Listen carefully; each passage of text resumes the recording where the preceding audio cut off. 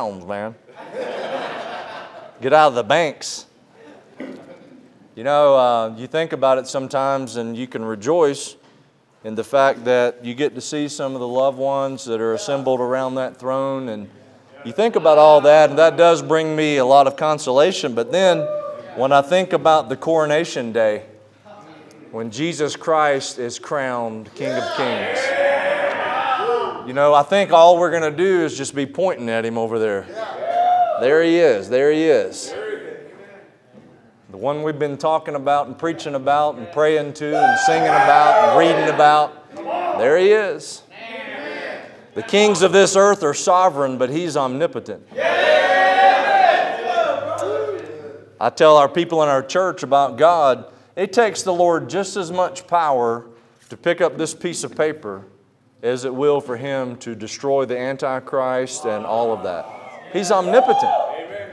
That passage in Revelation where it says when He destroys the devil, it simply says the devil that deceived them was cast into the lake of fire where the beast and false prophet are. No big deal. It's like He goes,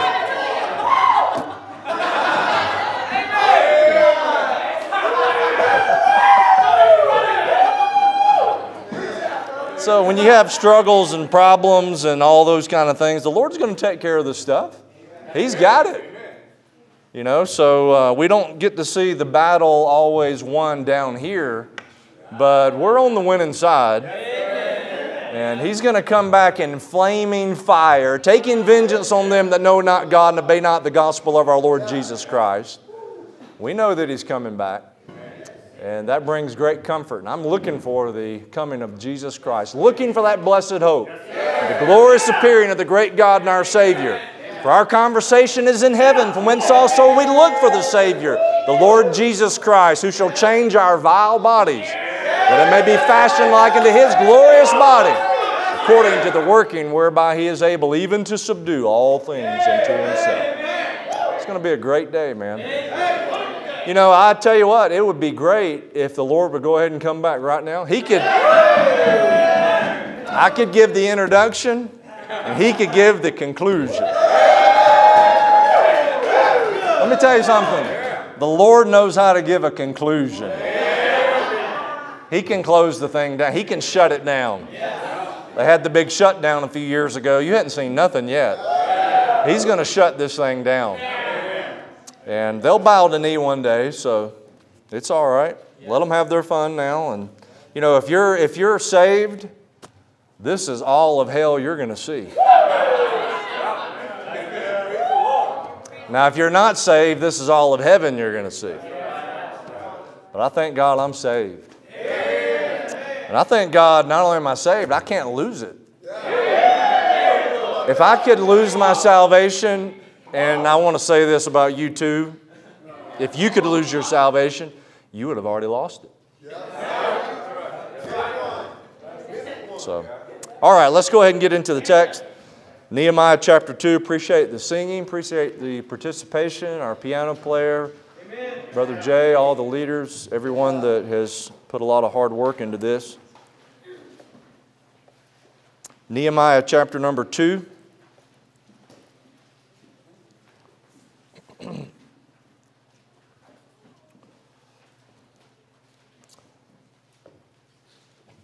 Let's go ahead and go to prayer. Brother Stevenson, you mind praying for us, brother? Heavenly Father, we come before the name of Jesus Christ. We want to thank you, Lord, for the singing that we just had. Amen. We hope that you are honored by it. Yes. And Lord, we look forward to the day we get to heaven with voices that won't crack or voice or anything. Amen. Now, Father, we are opening your word and we're hungry. We want you to sup with us. Father, so each and every individual in here, I pray that they would have their hearts ready and prepared, open, and ready to hear what you have. Amen. Lord, I do pray that you bless your preacher as he preaches. Father, fill him with the Holy Spirit of God. Give him a divine unction from on high. Help him to say exactly what needs to be said. Yes. Father, we pray that the Holy Spirit would have liberty in here this evening.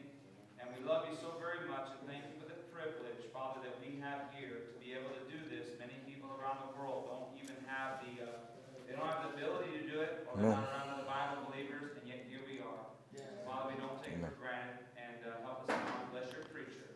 In Jesus' name, Amen. Thank you so much. Verse number 17, the Bible says, Then said I unto them, You see the distress that we are in, how Jerusalem lieth waste, and the gates thereof are burned with fire. Come and let us build up the wall of Jerusalem, that we be no more a reproach. Then I told them of the hand of my God which was good upon me, and also the king's words that he had spoken unto me. And they said, Let us rise up and build. So they strengthened their hands for this good work. But when Sanballat the Horonite, and Tobiah the servant the Ammonite, and Geshem the Arabian heard it, they laughed us to scorn, and despised us, and said, What is this thing that ye do? Will ye rebel against the king? Then answered I them, and said unto them, The God of heaven, He will prosper us. Therefore we His servants will arise and build. But ye have no portion, nor right, nor memorial in Jerusalem. Yesterday we began by looking at the condition of your place of fellowship. And by way of review, Jerusalem is that very special place, and the Temple Mount where God's temple is, and inside of that temple where the Holy of Holies is that very special place where God met with His people in Old Testament times. Your body is the temple of the Holy Spirit, and your fellowship with Jesus Christ is a large part dependent on you. He does not change. He's the same. He will fellowship with us if we open the door. He will fellowship with us if we meet the criteria and do the things that are pleasing in His sight. Now, we talked some yesterday about the condition of your place. You know, the condition is in ruin and in need of repair. And I think we were a little bit honest last night. I hope you were, to where you could look inside and see some areas where some gates are maybe off their hinges and not locking, and maybe some places in the wall that's been busted through where some things can get in, and maybe there's some rubbish and some stuff in there that really doesn't need to be there. I hope you were honest last night about the condition of your place. You know, we don't need revival. We don't need revival. We need repairable. Repairable. We need to make some repairs. And so since we see the need, this is what we do next. And here in the text, Nehemiah gets here, and he's already looked at everything, and he sees what's going on, and he says, look, let's get up here and build. And he's ready to begin the construction and the rebuilding process. So today we're going to look at the construction of your place. The construction of your place. So in verses 17 and 18, here's the thing I want you to understand. Number one, when you get ready to do this, you have to be determined. You have to be determined. This kind of bleeds in from yesterday. Nehemiah had a made-up mind. I'm telling you, some of you, I don't know, somebody said the water was cold out there. You know, when you deal with cold water down in Florida, Pastor Kent Gene knows. He's been to some of our springs down in our great county. Those springs come up, and it's hot outside, but those springs are like 65 degrees. And the best way to do those things, you don't go over there and tiptoe around the tulips and stick your little toe in there and see if you can. You just jump right in. And some of you, you just need to go ahead and make up your mind and cross the line and be determined. Nehemiah was determined, and he'd made up his mind. Now, verses 17 and 18, you can see it here, and he's not backing down, and he's ready to build, and he's got God's hand on him, and he says, let us rise up and build, and they strengthened their hands for this good work. It's kind of like David, you know, he encouraged himself in the Lord his God, and here Nehemiah is determined because there are many obstacles. If you're not determined, it's not going to take much to get you to quit. We're talking about this wall that goes around the city. Now, I'm not sure. I don't have the circumference. You can look it up and study the old city walls and probably get the circumference of it and those kind of things. But walls would build cities would build the walls around the city for protection. And that's one of the first things they would need to do because they had to protect what they already had. If you don't have the walls of protection around you, and those are some immediate repairs that have to be done, then what will happen is what little bit of good that you had is going to be robbed and stolen away. What little good of success and what little good of progress you've made, you're going to go right back. You have to have the walls of protection. But I'm telling you, there's going to be a lot of obstacles.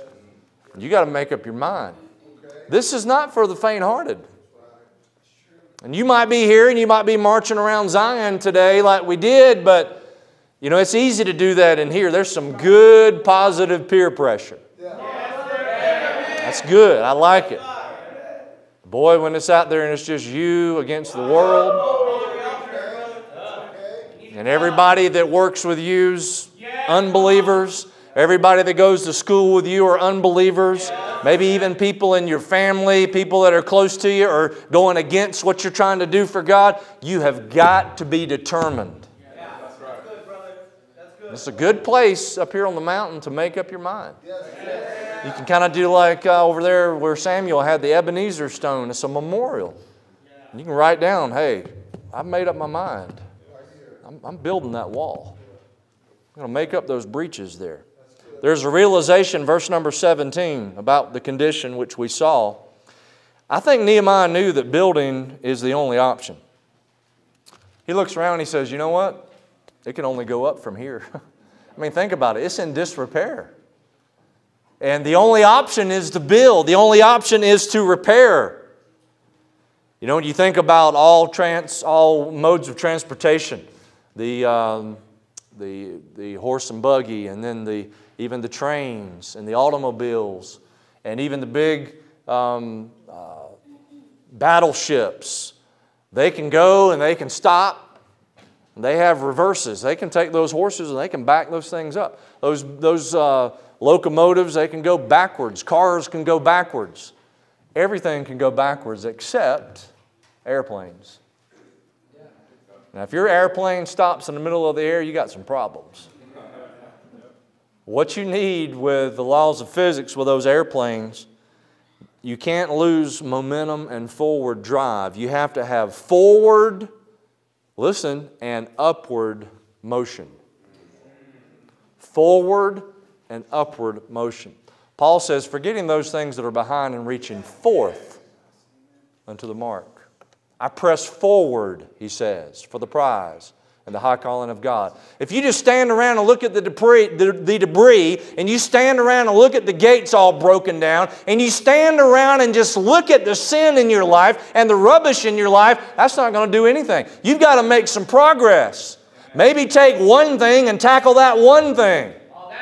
Deal with it. You know, Jesus said this one thing. He says, you aren't far from the kingdom of God. A lot of times it's one little hang-up. And if you'll deal with that one hang-up, you can make some progress. There's got to be a realization. Next, there's got to be exhortation in verse number 18. If you're going to be determined, you've got to encourage yourself and each other. Nehemiah says, look, I told them of the hand of my God, which was good upon me.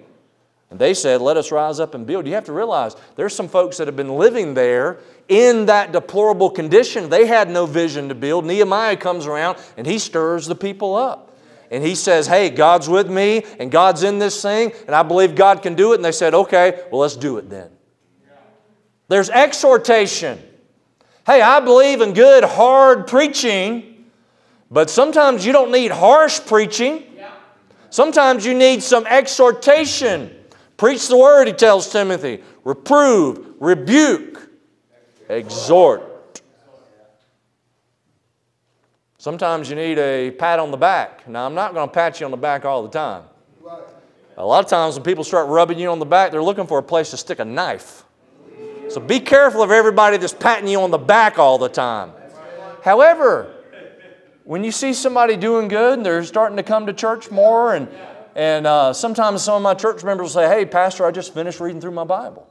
And they'll tell me those kind of things. Man, that encourages me. And I'm like, man, praise the Lord, that's great. I don't put a whole bunch of pressure on people. I preach about it. I talk about it. And sometimes they'll just casually say, hey, I just finished up my Bible. You know? And that encourages me. And I try to encourage them and say, hey, that's great. People make it back on Sunday night. They come every night of the revival. We say, hey, man, we're glad you made it every night. People go out to pass out tracts and do public ministry. Hey, thank the Lord you're here. Hey, that's a good thing that you're here. Hey, you've made some progress and you've done some good things for God's glory. Exhortation. That encourages you. You know, Nehemiah, he had evaluation, which led to examination, which led to exhortation. And this is all because of faith and hope. Faith and hope. Nehemiah was a great leader. There's a whole other story. We could just study Nehemiah. He is a leader of leaders. Somebody said leadership is the art of getting people to do what they ought to do because they want to do it. That's right. That's right. These people, they really wanted to build. They were there. They were the remnant. They had come back, but they had been defeated. Maybe they got outnumbered. Maybe they didn't count the cost. Whatever it was.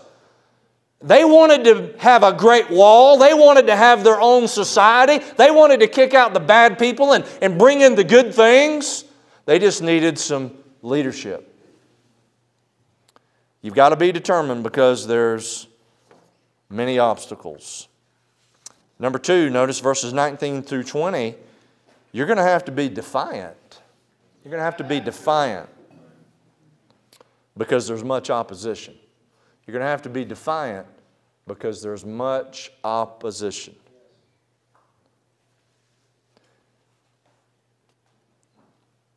They're all excited. Verse 18, they strengthen their hands for this good work. They get the tool belts out. They charge up their cordless drills. They get everything ready, you know. They're all excited. Some of the ladies made some peanut butter and jelly sandwiches. I don't know if y'all eat those out here or not. I grew up eating it. When I was a kid, we'd have those go to school. You know, we had these little tin lunch boxes. Amen? I got a witness somewhere. I think I had a Dukes of Hazzard lunchbox or something. You know, superheroes, Superman lunchbox. And you carry peanut butter and jelly every day to school.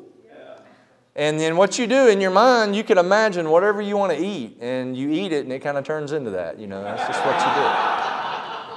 30 years later, you go to your mom and dad's house and you're rummaging through some old stuff and you find your old baseball cards and your old Star Wars toys and there's your old lunchbox. You open it up, it still smells like peanut butter and jelly. Man, that stuff will stick to you. Hey, all you need is a little peanut butter and you can get outside and just work all day long. Some peanut butter and water, man, you're good to go. They're ready to go. They're strengthened. They got some energy. But here comes the opposition. Verse number 19, Sanballat the Horonite, Tobiah the servant, the Ammonite, Geshem the Arabian, they laughed them to scorn. Notice the confrontation. Verse 19, there will be confrontation. Just go ahead and accept that. Yes. People will laugh at you. Yes. It's going to happen. Yes. Jesus said, the world hated me, they're going to hate you. That's right. What you want to do, you want to make sure that when they're mocking and making fun of you, they're doing it because of the love of Christ that you have, not because you're being crazy. You know, sometimes we do stupid things and we get stupid responses back. But when you're doing right, you can just almost halfway try to live a good Christian life and they're going to make fun of you. Just carry your Bible with you somewhere and you're going to be an oddball. Just bow your head and pray over your meal and you're going to look like some religious fanatic to people.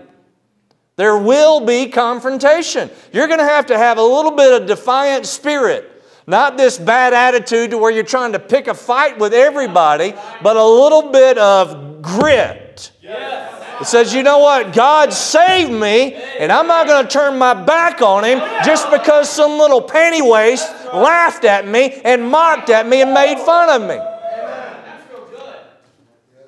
My Savior was laughed at, and a lot of our goodly heritage that came before us were mocked and made fun of. You can take a little bit of scorning. There's going to be some confrontation. Now notice another thing. You're going to have to be defiant because of the opposition, but verse number 20 is going to have to take place somewhere if you're going to construct this wall and protect that place of fellowship in your life. Verse number 20, there's going to have to be some separation. There's going to have to be some separation. You know, nowadays the idea of church is come as you are and leave as you came. We want you to come as you are and leave better than you came. But there's some things and some people you're going to have to separate from. And some of it, especially in this age, the devil is real good. He's always been good at it, but he's kind of been working at it a long time. He's amalgamated this world system into the very fabric of how you have to operate from a day-to-day basis. You're all tied into technology. And to some degree, you can't get away from it. And you're going to have to draw the line in defiance with certain things. A preacher friend of mine, he is a computer engineer for a school system. He's been doing that for years. And when he studies for his messages, he's got his office at his house. You know what's in his office? Nothing electronic. He deals with it all day long. I tell our people, everybody won't see screens. I tell our folks, look, you go to work, you got screens. You get in your car, you got screens.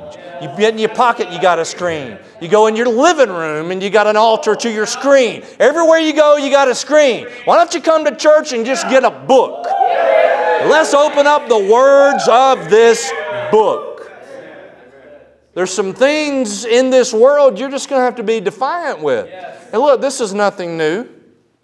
This is nothing new. There were Christians in other generations that they had to make some hard calls with things in their life regarding separation. So, preacher, I really want to have a closer walk with Jesus. Well, there's some things in your life that are not going to be compatible with Jesus. You ever read about the burning bush with Moses? That bush is burning and it catches Moses' attention. And it's burning, which was not a real anomaly, because sometimes you have brush fires and different things with lightning storms and so forth that take place, especially in parched land out here. I hope nobody throws a cigarette butt. Hope you're not smoking, but hope nobody throws a cigarette butt down.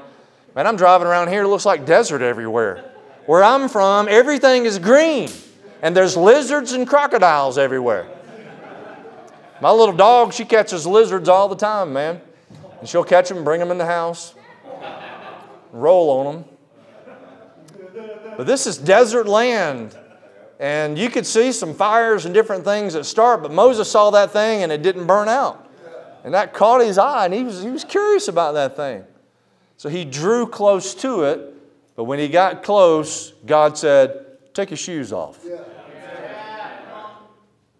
Preacher, I want to build a wall. I want to have a nice place of fellowship. I want Jesus to be welcome. I want to have a good relationship with Jesus. Well, take your shoes off. Yeah, that's good. You're going to have to be defiant. You're going to have to say there's some things I've got to separate from. There's some people I've got to separate from. You're going to have to take your shoes off. And if you're not willing to do that, the enemy is going to sit down right beside you. So I'm going to read my Bible. Well, the devil will sit down right beside you. Some of you got your phone sitting there and you're trying to read your Bible and bing, bing, bing, bing. You need to be listening to the Lord as you read the verses. Bing, bing. A lot of people, the first thing they do in the morning is grab that. I don't know why I'm preaching this. Maybe you don't have a problem with it. But typically speaking, a lot of people have a problem with it, because they have mastered the whole technology deal to increase addictive behavior with it. That is not a secret. It is highly addictive. And a lot of the things on that garbage are highly addictive. And so it calls you. That's just one thing, and we could talk about all kinds of stuff. Confrontation, separation, inspiration.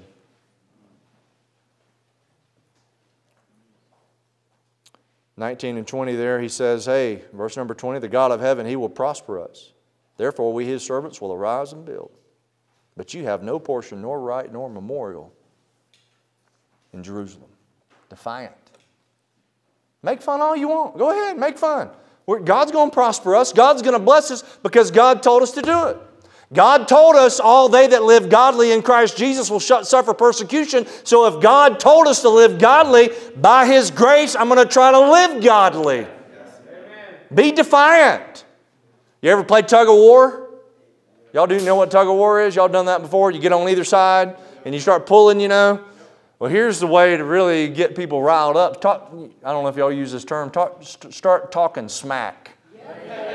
Y'all use that term, smack, start talking smack? Yeah. You little girl, man, you can't pull nothing. What's going on with you? Man, your wrists are no bigger than the wrist of a little roach. Man, you can't pull that thing. But you know what'll happen a lot of times? I remember like playing ball as a kid. And you're up there getting ready to bat, and all the people out there making fun of you. You can't hit the ball, man. You just like, come on, man, send that thing. Point to the fence. It just does something to you on the inside. It ought to rile you up on the inside. It ought to bring some inspiration. Back in 2001, when we had the horrific September 11th incident, a few days into things, when it was getting really bad as far as rescues and things like that go, it's right around the time when that 7th tower was about to fall. And they sent out an evacuation order for all the firemen that were working right then. It was like, okay, everybody's got to evacuate right now. This thing's about to fall. There was a fireman that spotted a flag in a boat that was docked. And a bunch of debris was all over that American flag. And he ran over there and grabbed that flag, and he got some help from some buddies, and they propped it on a pole that was sticking out about 40 or 50 feet from the ground. They plopped that American flag up there and let it droop down. Y'all remember seeing that? Yep. Somebody snapped a picture of that thing right when it happened. It was right at one of the blackest moments right after all that had happened, and there was a little bit of spark of inspiration. The devil wants to push you down by mocking and by scorning, and you need to take that and use that Aikido move and take that momentum and just turn it around and put it right back on it. So, hey, God called us to do this. All this rubbish, all this rubble down here, we're going to pick through the pieces and we're going to build this wall. You're going to have to be defiant because of much opposition. Number 3, and finally, chapter 3, you're going to have to be diligent. You're going to have to be diligent because there's much needed organization. You're going to have to be diligent because there's much needed organization. Remember I told you this thing was a discipline deal. Building this wall and doing this hard work, this spiritual exercise. Paul talks about having your senses exercised to discern both good and evil. This isn't just some, you read your little devotional in 5 minutes in the morning type of deal. This is a thing where there's a lot of introspection that goes on, a lot of evaluation that goes on, a lot of interrogation that goes on the inside. And then you've got the encouragement, you've got the exhortation and all those kind of things. And so you've got to realize you've got to have some type of organization, and you're going to have to be diligent. There's some necessary steps that you're going to have to make. The Christian life is a marathon. It is not a sprint. Some of you only been saved a little while. Man, that is great. I love to see new Christians. We had a guy last year, I think he's 69 or 70. Might be right at 70 that got saved. And I baptized him. And I've had a few older people that I've been able to baptize. It's a rare thing. Live their whole life without Christ and get saved. And I love to see new believers. But here's the thing. You're going to have to learn patience. It's just like you young married couple. There's a newlyweds over there. Where's the newlyweds? Somebody said newlyweds? Okay, very good. Praise the Lord. You can't start off where your grandparents ended. You just got to start off right now, and you got to be patient. And it's the same way in your Christian life. You got to be patient with the Lord. You got to be patient with some of the brethren. You got to be patient, listen, with yourself. You're not going to attend church for 2 months and be able to master all of the doctrines that the pastors are teaching in the churches. That's not going to happen. Here a little, there a little. Line upon line, precept upon precept. You need to enjoy the milk of the Word. I will say this, we should all enjoy the milk of the Word. Hey man, I like a good deep steak. Hey, I even like some of the weird stuff. I don't get up and preach a lot of the weird stuff because it's so much gray areas in there. You know, the grays. The grays in the gray area. But look, I like the meat, but you know, we all need some milk. Get you some milk and a good Oreo cookie. Best way to eat that Oreo cookie, in my opinion, you put it in your mouth, just let it dissolve. And you wash it down with some coffee. But look, if you're a new believer in here, you got to realize the Christian life is a marathon. It's not a sprint. Just start off and chew a little bit. Little babies in here, you don't start shoving food down their mouth. They start off and they have just the whatever type of food they have that's just puree type. And then they work up to things. Now, notice all the work that's going to take place. Flip over real quick to chapter 4. Look in verse number 2. You're going to have to be diligent because there's going to be needed organization. Because there's a process to doing things. Look in verse number 2. And he spake before his brethren, the army of Samaria, and said, what do these feeble Jews? Will they fortify themselves? Will they sacrifice? Will they make an end in a day? Will they revive the stones out of the heaps of the rubbish which are burned? You see how rubbish is mentioned? You see it again in verse 10. Judah said, the strength of the bearers of burdens is decayed, and there is much rubbish, so that we are not able to build the wall. So first, in your diligence, there's going to have to be excavation. Excavation. You're going to have to remove some rubbish. This is work. There's going to be some rubbish, some trash that's there. This is real similar to the point on separation, but I think this goes a little deeper. This isn't just necessarily the outside influences that you have to deal with. This is all the rubbish that's already inside. Yeah, that's real good. And see, it's been there for a while, and it's in layers. Yes. And you got to peel back a layer, and you think you're doing good, kind of like peeling an onion. And as you cry, you peel back the next layer. You shed some more tears and peel back another layer. And it's layer after layer. You can't just start building the wall on top of the rubbish. I read about a city. It was like, you know how these neighborhoods pop up overnight. The developer buys the land, they come in, they set the crews up, they get to build it. I read about a neighborhood that it was built on a landfill. And they came through, they brought in some dirt, they brought in the impaction equipment and did, you know, some of the regulation stuff to get the ground in. You know how they can build a mountain out of nothing. And they built the thing out and then they got going. Well, it wasn't too many years that foundations began to settle. And they started to have cracks in their foundations. And then the streets began to crumble. Big holes and big sinkholes and people's houses falling in these big holes and all kind of stuff. I think the whole thing was eventually declared, you know how they declare it unlivable. What's it called? Unsafe and things. So you've got to remove all the rubbish before you start building.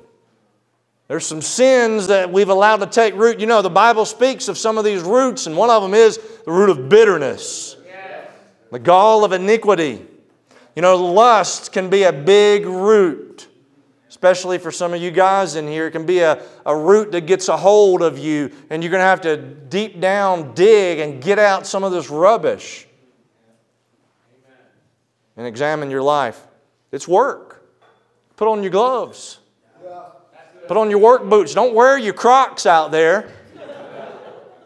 You ever step on a nail? I've stepped on a few nails in my life. That's not very fun. Thank the Lord, one time I stepped on a nail and it went right between my toes. It came out the top of my shoe. I was like, praise the Lord. And I was like, man, I better put on some boots. You step on a nail, then if you don't have a tetanus shot, you're off to the emergency room. And you get to look at a needle about this long. Put on the gloves and work. There's one guy who says, you know what, I like work. It fascinates me. I can sit and look at it for hours. That's how a lot of Christians are. They can sit and watch all these other Christians excavate. And all these other Christians dig deep and pray and get things out of their life and come to the altar and get close to God. And they can sit and just watch everybody else work. You know, a lot of times in churches and in organizations, 20% of the people typically do 80% of the work. Typically. That's the general rule.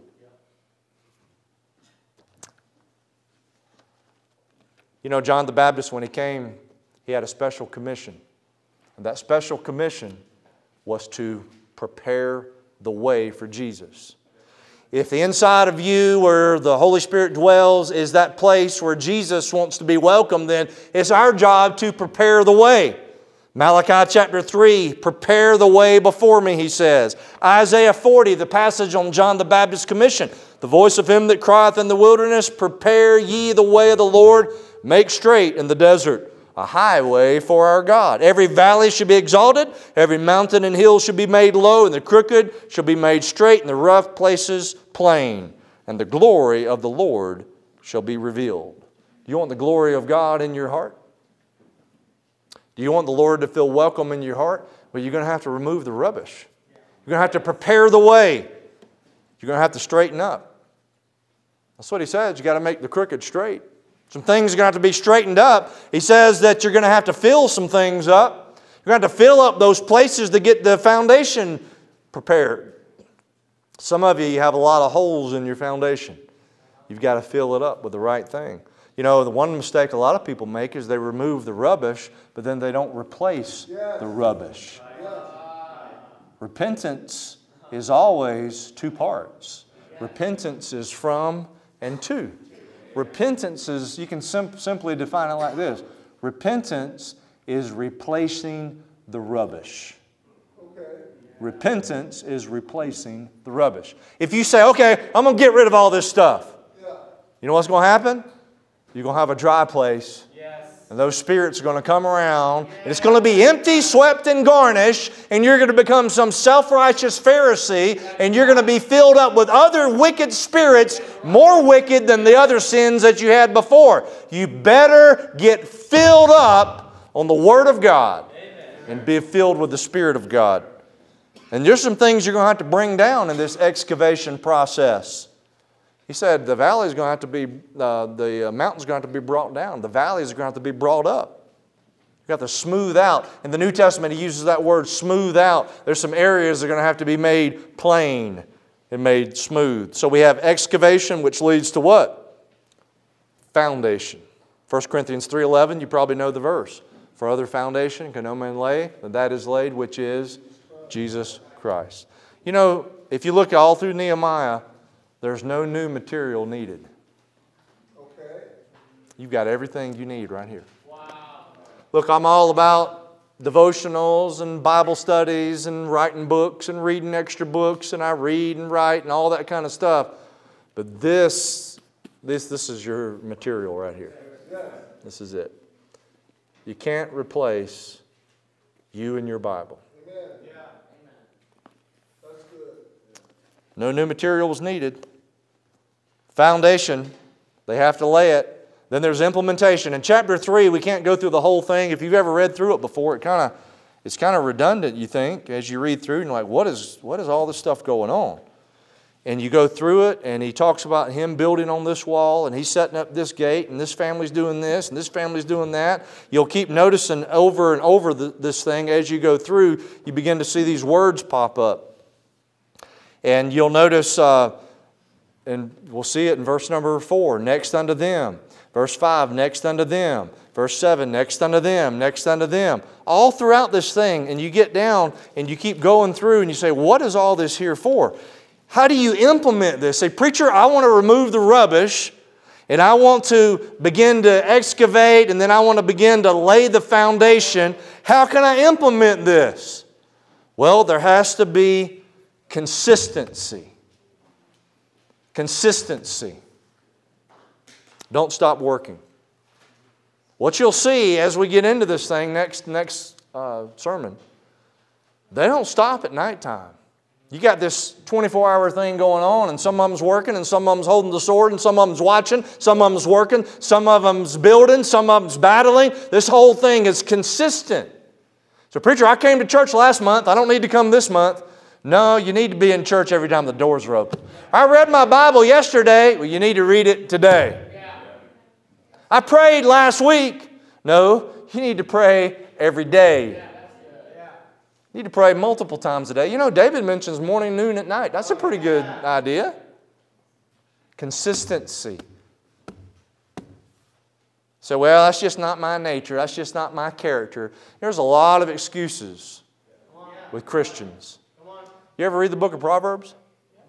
Why on God's green earth would He write the book of Proverbs if there are certain things in your nature that you can't change?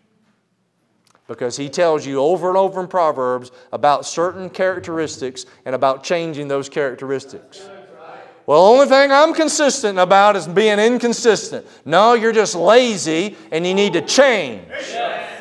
And if you're going to build a wall and you're going to make this place a special place for Jesus Christ, you're going to have to be consistent. Number 2, cooperation. Verse number 18, well, all the way through here really. Notice in verse 18 it mentions their brethren. There's something about having other people in the fight with you. Now, we're talking about individual fellowship this week, but there's also corporate fellowship. And we see even with Nehemiah, he doesn't get there and he can't do it by himself. He's got the vision and he's a leader, but as he begins to stir up the people, he needs everybody that's there to get involved. Appreciate what you were saying, Brother Jay, about the whole camp moving as a whole. And I know at least for a lot of Americans, it's a hard mentality because we're so individualistic. But God still says, not forsaking the assembling of ourselves together, as the manner of some is. You need to have brothers and sisters in Christ. You need to be in church. There was this lady and she was doing her vacation Bible school or Sunday school class, and right toward the end of the class, a new student came in. And she noticed right off the bat something was wrong with him. He was missing an arm. He only had one arm. And so she was thinking, oh, how am I going to divert this and not so the other kids, you know how kids are. They're real kind. You know, they all make fun. You know how kids are. What's wrong with your arm? How come you don't have an arm? You know how they are. So she was thinking, how is she going to do this? And so she was glad it was kind of toward the end of the class. He came in late. And so she just went on and did the normal things that she did right toward the end of the class. And they always, right at the end of the class, they do their little church thing. You know, here's the church. Here's the steeple opening up, and there's the people. And of course, right when she said, let's do the church, she thought about the error of her ways because he only has one hand. How's he going to do the little church and the steeple thing? Well, a little girl went over there beside him, and he only had a left arm, and she took her right arm, and she said, hey, let's do church together. That's a good thing, you know? Hey, let's do church together. You're working on your own individual relationship, but there's somebody else working on theirs too.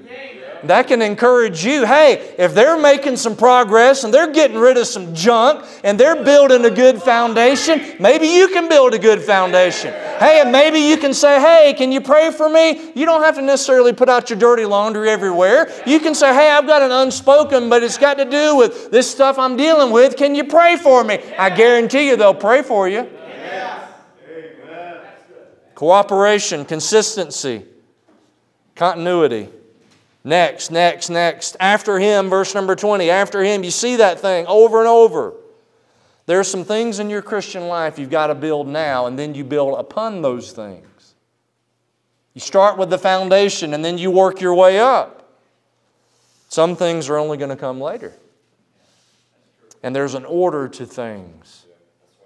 I think a lot of Christians get discouraged, especially if they're maybe more toward the intellectual level and they're used to academics and they want to learn something and they want to get it and they're like, okay, I want to learn everything about the Baptist. Why don't you just fall in love with Jesus first? Just fall in love with Jesus. You can learn some of this stuff here and there, but let's work on your foundation, Jesus Christ. And then build and build and build. Finally, it's not just continuity and cooperation and consistency. This is all dealing with how to implement this. There's the commissions. You'll notice all these different names are given, all these different families. And the reason that's given in chapter 3 is because they have different responsibilities. I mean, unity and diversity, that's what a university is supposed to be, right? Really, the body of Christ is true university. Because here we are from all different backgrounds, We're all in our own little places, and we have our own little place of fellowship with Jesus, but we're all in this as one corporate body. Notice they have a different thing. You'll notice the fish gate, verse number 3, the sons of Hassenaah built. You'll notice in verse number 4, next unto them repaired Meremoth, the son of Urijah, the son of Koz. And it goes on through there. And you'll see different people, different families listed, different gates are given. 10 to 12 different gates are listed. And all these things are important. You're going to see 3 words in this whole list in Nehemiah 3. You're going to see the word build. You'll see that popping up over and over. Some things are going to have to be built. Then you're going to see the word fortify. Now, what's the difference in building something and fortifying? Well, building something, you grab your boards and you grab your stuff and you kind of get on that foundation and you start from scratch and build. To fortify something, you already have the structure, but maybe it just needs to be shored up a little bit. So you run a cross piece across and you put a supporting piece on it and you fortify it. Amen. Some of you, you've already got a good foundation. And you've got some things, you don't even realize it. You don't have to start over from scratch. You need to build upon those things. What does it say? If any man build upon this foundation, gold, silver, precious stones. Some of you, there's some areas in your life you need to fortify. And then, of course, the main one, repair. It's used the most. There's a lot of repair. You know, you think about Christians, we are a broken group of people. The Lord uses broken things. Aren't you glad? I mean, Gideon took that vase and it had the light in there, and you didn't see the light until they broke the vessel. It's the same thing when you get over there with the woman with the alabaster box. You couldn't smell the perfume, and Jesus never would have been anointed, so that fragrance was there even when He was being beat. And that sweat and blood, that fragrance probably was still on Him, and that aroma of her sacrifice was there. So God was pleased with that sacrifice, and she broke that box. Yes. And Paul and those disciples are on that ship, and that thing breaks all to pieces. And here they come floating to land on broken boards. God uses broken things. And He will take your broken, disrepaired life. He'll take those broken gates, those walls that are busted down, and He will repair those things. Hey man, He's in the soul restoration business. He's in the soul salvation business, but He can restore your soul. He can restore the years the locust hath eaten. Some of you have made some messes. Some of you quit working. Some of you were there and you didn't maybe have a leader. You didn't have any encouragement, so you just got used to the rubbish. Just put a clothespin on your nose and didn't worry about the smell and just went on. But God wants you to repair that stuff and to start building it. And everybody's at a different place. Different gates. We don't have time to get into the significance of all the gates, but there's a biblical significance of all those gates. And what that points to, different areas in your life that you might need to be working on. You might need to be working on the fish gate. So what's that? I'm going to catch fish? No. Jesus said go out and be fishers of men. Right? The sheep gate, pastoring or leading someone along. The water gate. There's all these different gates and all these different significance. And God, listen, I'm done. God will have you at your place of fellowship. And that's your little spot. That's your little place in the wall that God's given you. And nobody else can do it for you. That's your spot with your problems. But God will give you all the tools you need to repair those things, to fortify, and to build it and shore it up. So eventually you can have a wall of protection. So then the Lord can have liberty like He wants to have in your life. Amen. Let's pray. Father, thank You for Your grace. I pray You'd bless now. Thank You for the Scriptures. Help us, Lord. We're all broken and we need repair. In Jesus' name, amen.